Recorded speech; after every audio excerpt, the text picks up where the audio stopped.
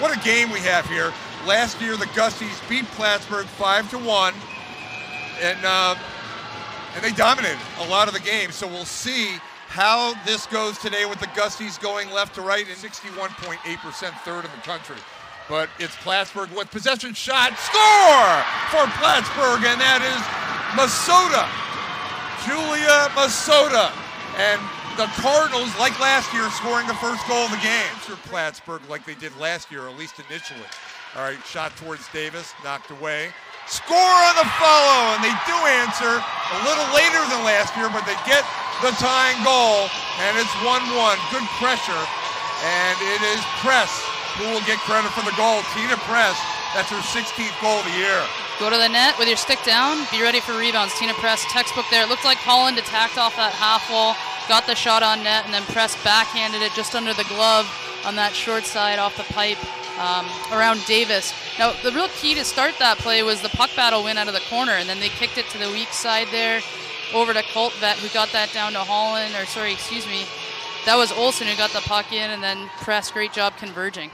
All right, Plattsburgh with the takeaway. Here comes Ivy Bork over the blue line, takes the shot. That goes in! Score!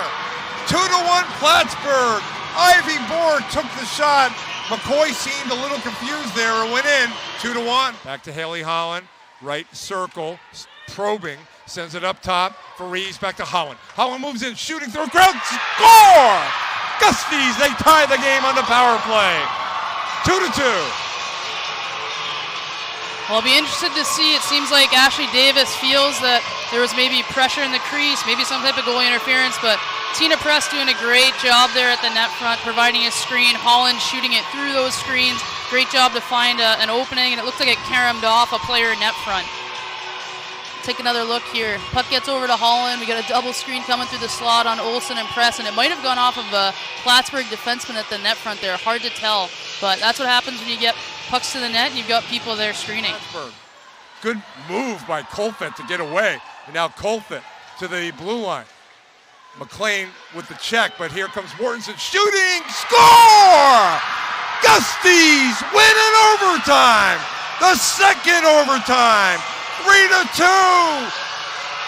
The Gusties are going back to the national championship game for a second year in a row.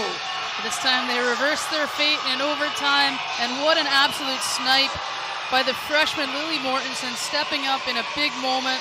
Had numbers on the rush going to the net, saw that far side high, and just zipped it over the glove.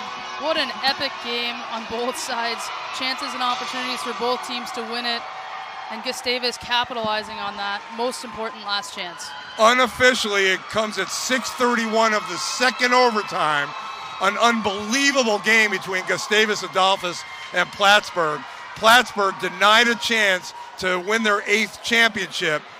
And the Gusties, after 8 straight years of not getting to a championship game, going back for a second straight.